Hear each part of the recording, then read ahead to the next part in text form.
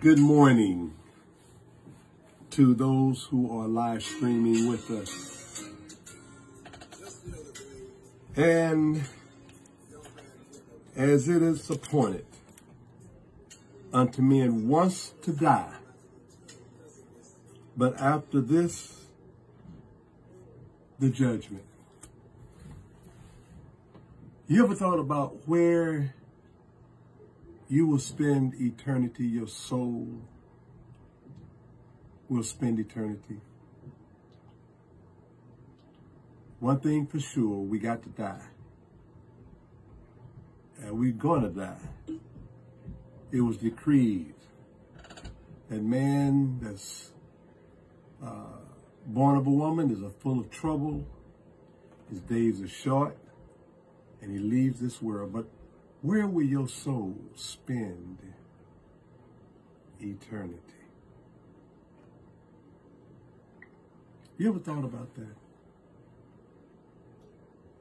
We make preparations for our daily jobs at night, laying aside clothes and preparing ourselves health-wise, mental-wise, to face the next day's challenges of life. We go to school and we spend 12 years,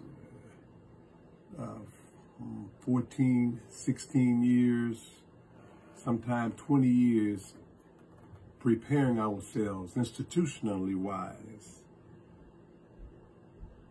to educate ourselves for particular employments, jobs. We, athletically wise, we spend hours upon hours daily in our skills of basketball, or football, or track and field, or soccer, whatever it may be. We spend hours disciplining ourselves to be participants. But what about your soul that will spend eternity somewhere? It's your decision. Where will your heart, where will your soul go after death?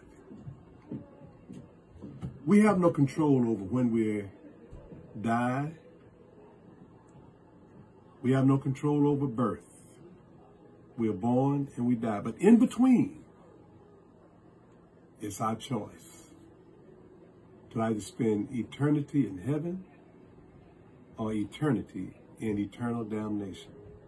It's your choice.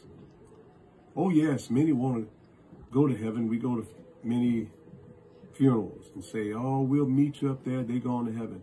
But that's not our judgment. It's our decision to determine where our souls go. And what are you doing to prepare for that awful day, which will surely come in all of our lives? Where will you spend eternity? What are you doing about it now? Have you stopped going to church? Have you stopped reading your Bible? Do you think about God anymore?